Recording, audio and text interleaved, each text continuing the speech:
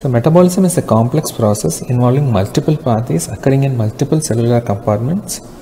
For practical purpose, we will focus on only the glucose metabolism of the brain.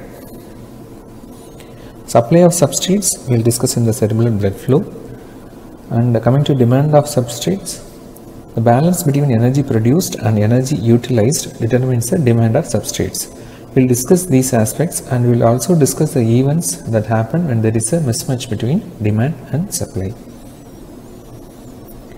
Major source of energy production in the neurons is through glycolysis, where glucose is converted to pyruvic acid in the cytoplasm.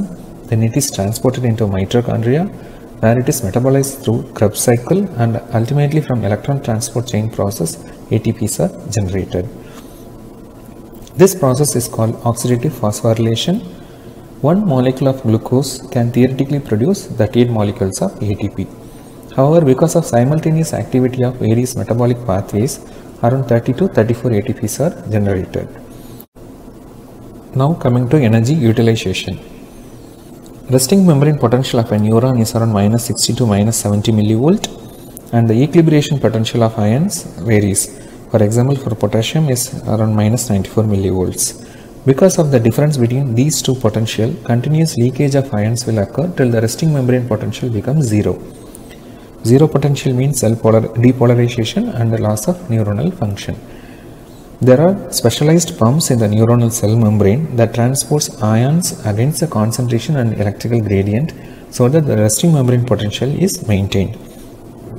This resting membrane potential is basis for the generation of action potential, and these ion pumps plays a vital role in neuronal function.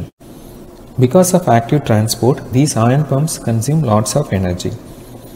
Pumps like sodium potassium ATPs and calcium ATPs directly utilize energy from ATPs, and pumps like sodium calcium, sodium hydrogen or sodium glutamate transporters, they indirectly consume energy by using the sodium gradient, and they co-transport other ions.